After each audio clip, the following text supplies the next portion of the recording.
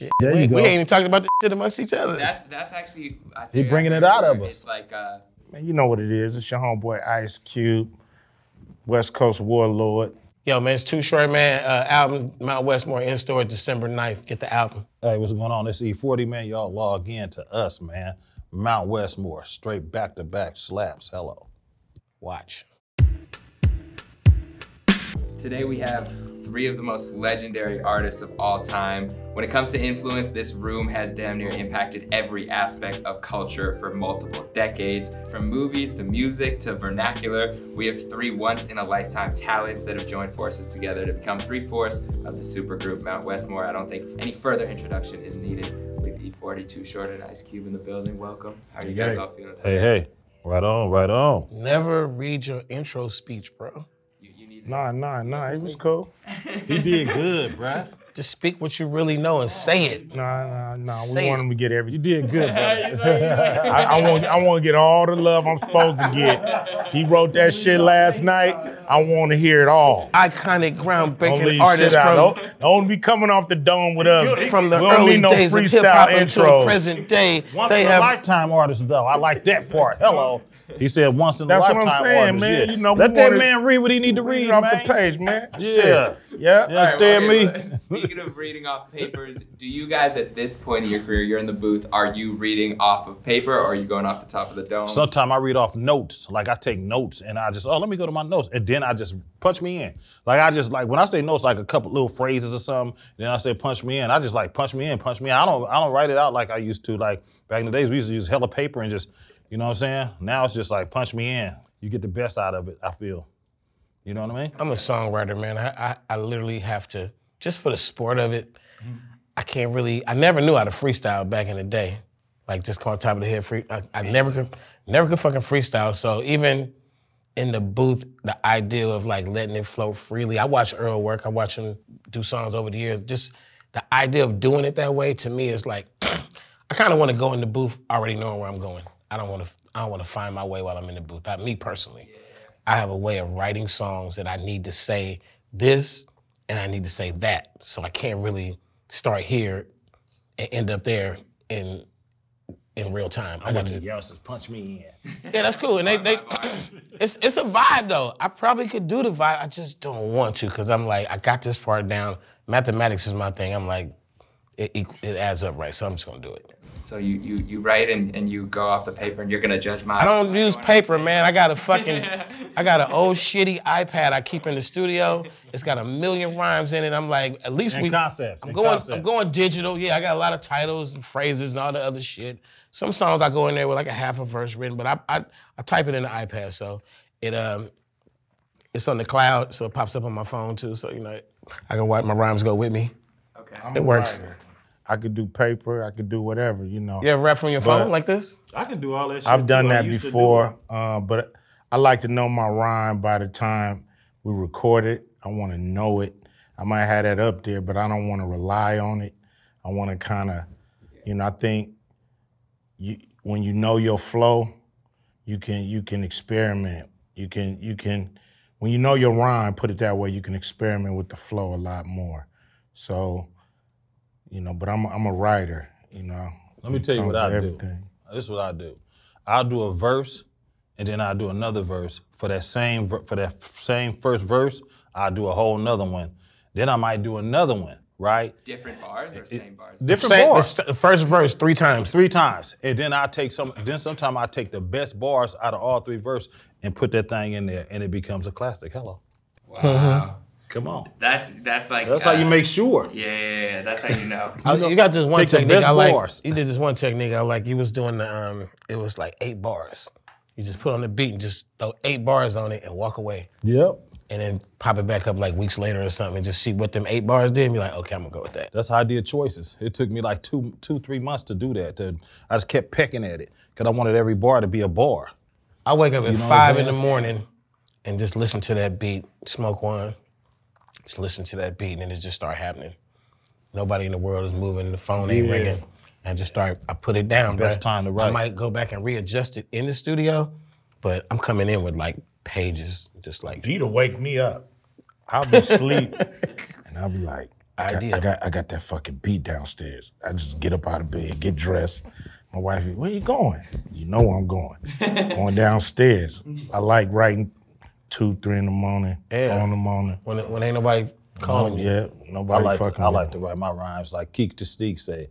I like to write my rhymes in the bathroom so they know I'm the shit. So you know I'm the shit. So you know what I'm saying? Because that's what, you know, wifey will be asleep. I might be taking an early morning gangster sit down, right? Yeah. And that's when you'll rhyme because you just chilling. You comfortable. Oh man, I've wrote many slaps. What's the song you wrote on the Slaps. that you were Dang near every, all of them. Hey, it is what it is, man. You know, I'm only human, like Human League say. I'm only human. You feel me? Hello. I write a lot on airplanes. Flights, just Mm-hmm. ideas. You know, like just shit. Just put it down. Shit just come to you when ain't no shit come to me when ain't nobody fucking with me. Like if you ain't talking to me and I'm not. I can have a conversation with somebody and still think of a rhyme in the back of my head. Like I'm gonna write that shit down as soon as I finish talking to your ass. Does it like inspire, like combos with people, does that inspire bars usually? But let's talk about Mount Not Westmore. really. Mount Westmore, Yeah. it's probably the easiest shit Ever. ever. I gotta write one verse for every fucking song. It's the easiest shit fun. I ever did. It's fun being part of a group. As a Like, solo artist, this is I've my been third writing- group. Yeah, I was gonna say, like you had like CIA. Well, where you even that count was before. I don't count them. Okay, Them okay, locals. okay. Them, we didn't make hit records. But NWA, NWA, West Side Connection, Mount Westmore. It's just fun when you know that the song is gonna be dope because you got like capable MCs. Like with this, you know, you have legendary MCs that got their own, whole, history and everybody with more than 30 years in the game. So you know it's gonna be fire. What's dope about the Mount Westmore record is as you listen to it, you're just looking forward to hearing like what everybody's gonna say about this topic or about that topic. And everybody give you what you want. And you know, it's satisfying. It's a very satisfying record. I was listening on the way here, and that's how I was feeling. Like, oh, I wonder what Cube is gonna say about this. Like, I was waiting for everybody's verses, and yeah, we're not trying to be each other. We're not trying to beat each other. It doesn't even matter where he going with it, because I'm gonna do my own space on that song and that subject. It works. Okay, so what was the biggest difference for you working on a project like this? One verse. One fucking verse. The song is done. What? I'm like, and you know, the competition of it, the fact that I don't care how fucking good you feel that day, Ice Cube, E-40, and Snoop still gonna rap on that song. Like, I don't care how good, they're coming. And you only got, it's not a lot of space to fucking like fuck up, because these motherfuckers don't fuck up. You hear their verses ever and rewrite or go back in? I mean, the most we do is adjust a word here and there, a phrase here or there, when you like listen to the full of it, and you know. We all kept our verses the same. Every verse that we did. Yeah, you change a thing here and there to make the song better, but man, I'm just saying when I come out the gate on these shits, like if you go first, you don't know what the fucking rest of them gonna do, so you really just gotta be brave to go first. You gotta be brave and like, I know what I'm doing. That'd be me. I always go first. Yeah. And they let me though. They let me. I pretty much was dope. first on a bunch of them. Cody would come with the verse, the ad lib, and the hook. Like, okay, well, And you got a way of knowing how to the start a song song. almost finished. You gotta begin. You an intro kind of motherfucker. Like you do something to a song that make you know. Make you get into it. and Exactly. shit. You know, I always say acrobats. Come on. You know what I'm saying? Cody be doing acrobats It's, on the beat. It's a good balance. Y'all though. follow up right. You can always count on Snoop. The songs will go down and be like 2 of us had already did their verse and 2 haven't. You like, where this shit gonna go? Then when the third one drop in, you like, okay. And then you like, one motherfucker left. And like, what's this motherfucker gonna do? If you wait last, it's kind of the cheat code too. It's kind of the cheat code. Waiting last, you like hear what everybody else did, and then you just like one up us. It was all techniques. It all worked out. It happened in every kind of way too. So. Everybody did a song where they started it off and influenced the hook. Everybody did a song where they finished it off and got a chance to like speak on it in a way nobody else spoke on it. You know, it's cool. I've always been curious, so when was the first time you guys all heard each other's music? Like, where were you in life? Where were you in your careers? What was the first song you heard? I could tell you where I first heard this man. My cousin that came down from the town is Oakland, Cavio and Young I, right? Talking about, hey Earl, you ain't up on my partner Too Short. I was 14. I was 14. I said, man, let me hear him, you know, and I'm just starting to get into my mannishness. Like, you know, I'm a teenager, but I'm starting to be a little hard-headed now because I'm, you know what I'm saying? I'm on Magazine Street, I'm seeing all kind of activities and I'm listening to what he's saying and you understand me? And so I became an instant fan, you understand me? Him and Freddie B. And then I heard Cube like in 1987. We was out in LA and we was at the swap meet. Slauson swap meet. You feel me? And we heard NWA and we was like, these boys going crazy. And they were spitting our language. He was spitting, and this guy was just incredible. Like, Short. I heard him. It was our first big shows. We were still Eazy-E and NWA back then. And so on the show was Too Short, MC Hammer, Eazy-E, NWA, Salt and Pepper, Heavy D, and UTFO. That was on the show. So we came early. We saw Hammer do his thing. They were all in like troop suits. They was dancing. We was like, damn. Yeah, the sweatsuit. So we didn't really see Short sound check, but we saw him and he gave us a tape. He gave us the Born to Mac tape. So I'm like, okay. So on our way to Oakland, we had more shows. So me and Eazy, we was the only one up. Everybody else was asleep. We just put the Born to Mac tape in. And we just had a ball listening to that shit all the way up to Oakland. It was on repeat. It was just going back and forth. And we was like, this motherfucker is dopest little young motherfucker out the Bay Area right now. So it was just dope, you know, seeing him as an established artist when we got up there. He already had the Bay lit. He had Oakland lit already. It was cool. And Party time. Yeah.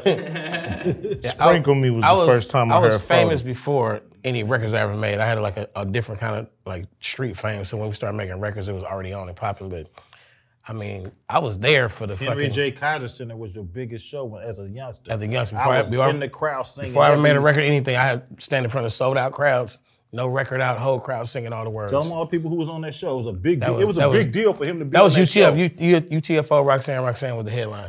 And we was hella happy to be there. Like, our folks finna, you know what I'm saying, be on here on a big stage. I got about 10 minutes. I maxed out them 10. Maxed them to Killed it. Came out, rapping some shit, just street tapes. And the whole fucking crowd is singing every word. I get off stage, niggas backstage was like, who the fuck are you? Who the fuck are you? How the fuck they know all the words? I'm like, bro, I don't know. I was in shock like everybody else. Like, I'm like, what? That's when we used to dub cassette tapes. I was there from the jump, man. I was there from the start. I remember the entire evolution of LA rap, and when them niggas showed up on them album covers, the NWA with the Gangsta and the Dope Man, and they fucking Eazy did the Eazy Does It album and the motherfucking Boys in the Hood song, which I later find out Cube wrote every word to. Shout out to Toddy T, Mixmaster Spade. Nice. I remember the show he talking about. I remember seeing you in Phoenix when you was in school. I mean, I'm just saying it was just a connection there. And if you look at all the visuals, the pictures of NWA as they led up to the Straight Outta Compton album, it was just like some shit. You was just like you was fucking with the songs as much as you was fucking with the image that they gave you on the artwork. You like, I fuck with these guys. Kind of like Eric B. and Rakim first album. You look at the back like, I fuck with these dudes, you know? But 40 don't like me to tell the truth, but shit. Me and 40 got street connections that I was never that guy who, I was a rapper right out the gate, but 40 had to transition from, you know, the block to the rap shit. And Vallejo in Oakland is probably like a 30-minute drive. Faster if you drive faster. Get there sooner if you drive faster. Yeah, for sure. My guys from Oakland and him and his guys from Vallejo, they did business together on street shit before we got in the rap game. So back then, you know, I mean, Ice Cube, man, we never gonna say, hey man, let's do a song together. That shit didn't exist in rap crews back in the day. Like, hey, who make your beats? Tell them to make a beat for me. Like you're on your own. Like you on your island, we on our island. When I see you, we do a show, we can smoke, whatever, but we're never gonna talk about working together or nothing. So somehow me and Earl I used to be hanging out. I was being Vallejo. We used to be in the same place. And just kind of like, I just knew for it. We never talked about rap. Yeah. But we would just be around and shit, and I don't know, I could tell you a million stories about how it came to us rapping together, but I remember that dun, dun, dun. Mr. Flamboyant. Yeah, that's the one. I made that beat, you know I made the beat, like actually produced it. Yeah. Oh. That's y'all sampling though, that ain't you saying that. Nah, that's that's Chuck D saying, I always get mad at 40. Yes, the rhythm. Go listen to 40 got this record called Mr. Flamboyant. On that record, he kept going, motherfucker, to the beat. I was like, why you don't say that shit more, nigga? I know. Hey. Say the motherfucker, man. Bring the motherfucker back. That song. Motherfucker. I was on a whole nother planet with that song. Yeah, I was on you know my shit on that song though? Be Legit Talking. Oh yeah, on the hook. Yeah, hell yeah. Like, he be popping that shit. Hell yeah. I couldn't even repeat it if I wanted to. Do you guys have a favorite verse of each other? No. I hope not. I'm too much. I can't go through catalogs. Fuck all that. I don't know how to do it. I know I sing it when I hear it. When we perform, we be singing each other shit. When we be up there on stage, you know what's crazy at the shows?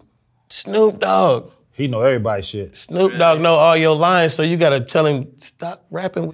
Cause see, Snoop will say something. Snoop be up there energized, like he be really 100% in there. And so when it's a part where you put the mic out there so the crowd can sing, he still be rapping along with it.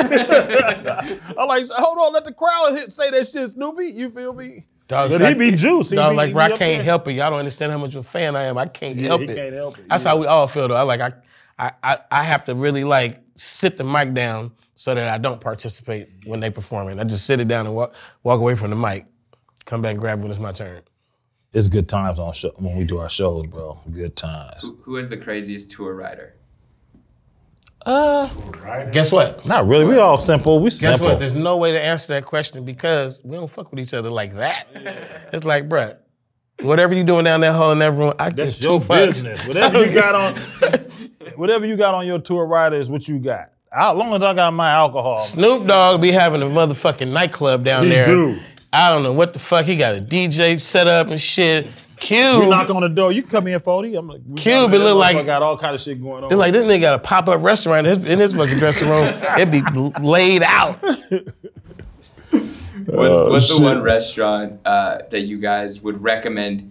Only one in the Bay and in LA. If somebody asks you, you gotta eat somewhere in your home. Damn. I would say maybe it's 2 of them. Maybe Dang Long and probably Taste of Soul.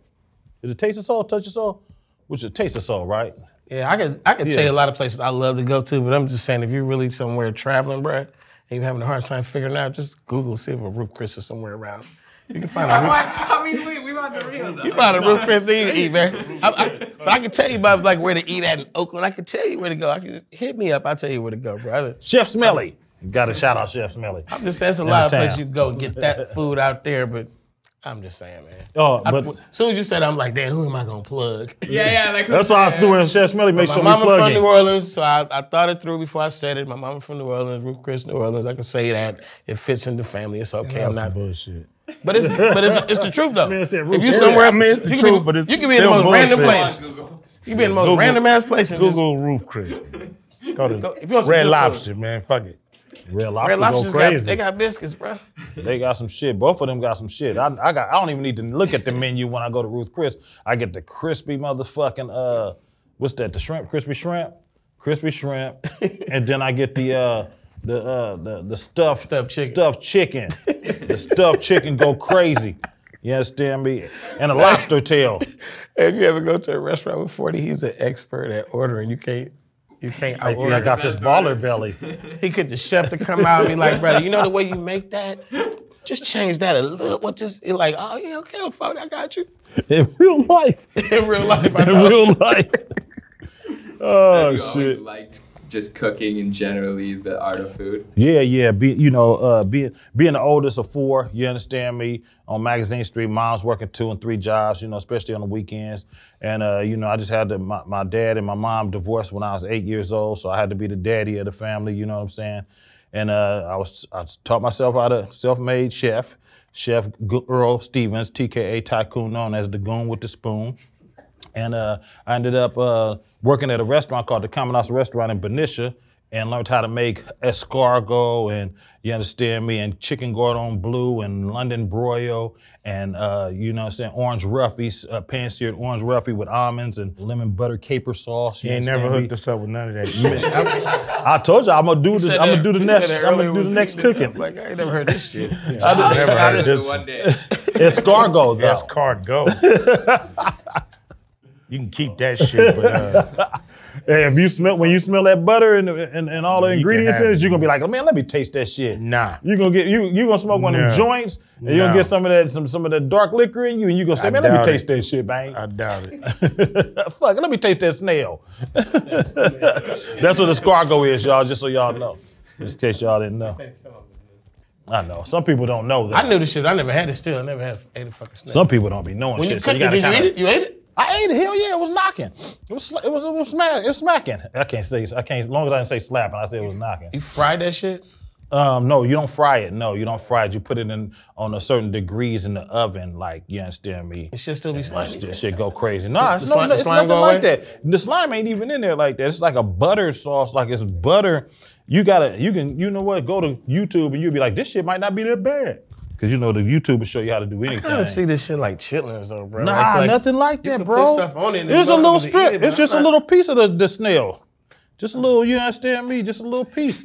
And it's in the shell, and in the shell it's like This buttery, whole like a snail's just buttery. little piece. It's like snot to me. Hey Shit man, like snot. hey, I'm gonna give it to you straight, not Just a fake. little I'm gonna give it piece. to you straight, not fake. I don't know if I eat that shit to got this snail day. antennas. Like it was, you gotta like, remember, I was a chicken. teenager You making never ate this shit. snail? Fuck no. Hey, I was like, that big. hold on. I was a teenager making this shit. When you a teenager, you eating everything. You don't give a fuck. God, You man. eating everything, and you understand me, and that's that. Snail. I'm a half a hundred, so I might be cool on it these days. It even start with an SN like snot, like snail. It ain't nothing like that. It is. Nah, you gotta hang around some rich people to know. They'll tell you how that shit go. Yeah, I've been around rich people and shit. I don't know if you ever have, like not even rich, wealthy. I don't eat. Like billionaires and shit. I don't eat rich though. Beluga caviar and shit like that. You understand me? Yeah. Oh, okay. Let me get back to this shit. I'm just fucking with Todd. This is what we do. We do this shit all the I time. expand my horizons on food as much as possible, but it's some things I just never cross. Oh man, you gotta try it. You gotta try it, brother. All right, what's Too Short's second favorite word? What's your second one? Too nah. Nah, man. Bitch ain't really my favorite word. It's my favorite word when I rap. Okay. I'm just your average, like, cool ass nerd, you know what I'm saying, man? You would be surprised at shit that I know. And Too Short, bitch, bitch, that shit is, it's my job, for real. You would rarely hear me say the word bitch when I'm not working. It's my job. Just doing my job, bitch. Just doing my job. Do I say bitch a lot? I really don't. I really don't. When we was at the MGM casino in Detroit one time, and we finna go in there and gamble, and he had a broad in the car, and he was like, and he just slid off and just bitch to us and slid out on us. I said, this nigga just cussed us out, said bitch for nothing. That was the middle of the night behavior. Middle of the night. He was on one, but when he get that liquor in here, he'll say bitch a few times, trust me. But he won't call a dude a bitch. He won't call it like he don't be into it like that. I don't call women bitches either. Yeah, he don't. That's really his job. Yeah. He's really a nice guy. That's what I was really trying to nice say. Guy. No, he seems like He's I'm really trying a to nice say guy. We all are. You understand me? Yeah. So you poke the bear. My favorite words help the aren't bear like it in, bitch, shit. fuck, shit. That ain't me. That's when I get on stage, do my job. I could be in a grocery store, and the most unlikeliest, respectable looking female is like, call me a bitch. I hear that shit all the time. Women come up to you and ask you to call them a bitch. Men too, they walk up and say, hey man. Men too. No, they be like, I swear to God, nigga pull up right now and say, sure, call my bitch a bitch. And I'll be like, bitch? I do it for him. All the time. I've had quite a few guys say, can you call my girl a bitch for me? That's the easiest question in the world, is to walk up to somebody and say, hey, what's Too Short favorite word? And if you don't know it, you just out the loop like a hula hoop, you know what I'm saying? You playing, you feel me? You ain't from it. Yeah. All right, I got one for Q. I know today's a good day, but what is your best day? the cliche questions, man. Payday's my best day ever and shit. Every payday? Yeah, you know, when I get that text that check came in, and I'm like, I thought he was gonna say Friday today. That would be good too. Huh? I thought he was gonna say Friday. Oh no. Friday is my day. Today is Friday. Do you guys believe in reincarnation? And if so, what were you in a past life? I know what I was. What? A bird, because I'm always having dreams of flying. Like really just jump up and fly. Like As a human form in your dream though? Yeah, as a human form. That's how I know I was a bird. Probably a bald eagle or some shit, Yeah, you know what I'm talking about? Okay. That's gangster. Yeah. You guys, you think? Past lives. Shit. Yeah. I don't know. I don't remember nothing before I was born, so maybe I was just the truth. Do you ever have a deja vu, like something happened before? Like Yeah, I had that. Yeah. I had that. What do you think deja vu means? I don't know. A glitch. I think I think if we use our brain to really figure it out and go and use all of our brain, we'll be able to predict what our situations is. You know what I'm saying? I think we just only using a little bit of it. That's a little form of deja vu. You trying to get deep on us now, bro? I wanted to get deep right at the end and then come back. Talk about what is the Matrix? Is it real? Is it not? What the fuck? You want to go there? It's us catching up. It's us catching up to our own future. Shit, There you go. we ain't even talking about this shit amongst each other. That's actually He bringing it out of us. It's like a checkpoint in your life. Yeah, because I mean, you plan to be here in 10 years, right? Yeah.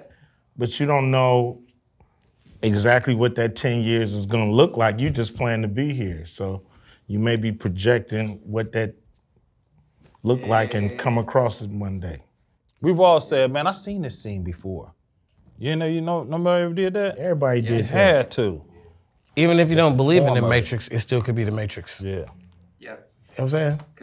It It could be 100 matrices inside another 100 matrices. Who the fuck knows? Can I see that red wine right there? Well, speaking of the Matrix, I was asking to ask you because, not to go too deep, but I read in an old interview you talking about how the label told you you were gonna do a nasty album, and then you were gonna do an all positive album. No, they asked me to do the Nasty album. Yes, right. And Yeah. you said you wanted to So counteract that. That was they said, we think you should just do a really dirty album, like just fucking dirty. Like they were giving examples of what was hot and what was out. You know, it was a lot of death row and a lot of hip hop was no longer censoring itself, and it was just like it was just out there. It was like those mid late '90s, like it's probably like '97ish, whatever year that You Nasty album came out. And I said, okay. I said, that's a good idea. I'll do it. But if I do that, because they don't really know, and most people don't know that I formatted quite a few of my albums in a cassette format where side A would all be songs that didn't have any curse words. And then you flip it over and side B was dirty songs. So if you had a CD, it would be like maybe the first 6, 7 songs would just be cool. And my logic was not, I'm doing this innovative thing. Mine was like, this is really explicit rap. And what if like you're a kid and your parents like, what do you want me to buy you? And you're like, this. And then the parents like, oh, okay. And then 7 songs later, it's like, bitch, suck my fucking dick. And, or you flip it over, every time, and a lot of people came back to me, they say, yeah, I used to let my grandmama hear side A, but she didn't know it was on side B. So that's why I did that. And it's just like, I don't know, man. E-40's wine got me high. Okay. And I really, my last question. I'm like, let me ask you a couple questions. It's on the same. You believe in the Matrix? You ask me? Are we in the Matrix?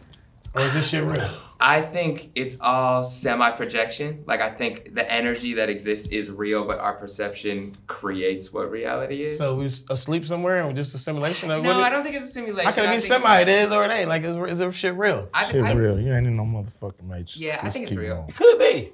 If you think about the logic of what it is, you could be. No. Like, it's possible, but the craziest thing we don't function no different than computer programs. Like, No. You could be pre-programmed. I'm just saying, we could. You could be. You could. If you think about the logic, you know, technically everybody is pre-programmed. And then that would be in like some way, shape, or form. Then all that reincarnation, you just got reprogrammed. This ain't no matrix. You just got rebooted. Well, I trust me, I would love to go all the way. We get headaches trying to figure this shit out, man. Listen, Possibilities. That's what I need your guys' reaction to this because this is the most positive thing. Snoop Doggy Dogg. Yeah, the affirmations. Love it.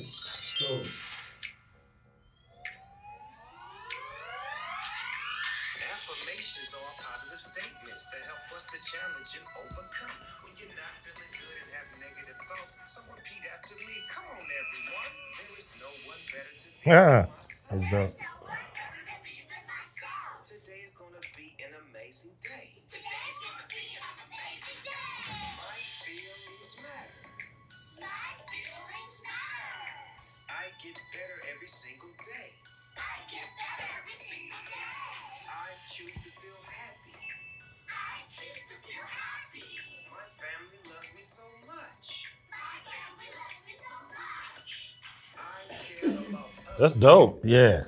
You know when you that shit need to be for adults. that's dope. Even adults need that. Like no, because kids don't need that. Adults need yeah, that. exactly. You know, but that's very positive. And you know, when you get a certain age, you look back and you got, you know, Snoop got grandchildren and everything. You know what I'm saying? And this is positive energy right there. Because a lot of kids, they really be depressed. You need to remix that for the adult version of the remix. Yeah. Like a lot of kids are depressed, and that's like, I love myself, I feel happy, you know, all that, whatever he was saying was all positive. I like that. Yeah, we need the adult version. I am no longer my traumas. Right, they need an adult version for sure. Respect to Snoop Doggy Dogg, man. He does a lot of stuff. Like, he has crossed so many genres. Hardest working man in the game. The new Snoop with that right there, I love that shit myself, for real. For real. You know, at the end of the day, we always got to look at the next generation. You know what I'm saying? I did a few kids movies back in the day. And at the end of the day, like I said, the kids, they are the future. You know what I'm saying? We can't just look past them. You know what I mean? We got to look to them, get them entertainment too. And so, you know, I trip off people, they want to clown when you do something for kids, like they hate kids and shit. I like kids, you know what I'm saying? Yeah. So at the end of the day, it's really all about trying to do something positive, you know, for them and not just always doing the hardcore shit for the grown-ups. Well, thank you guys for everything you've done for all generations, and whether we're in a matrix or not, you clearly have affected this reality, so we appreciate you guys. You wouldn't feel that if you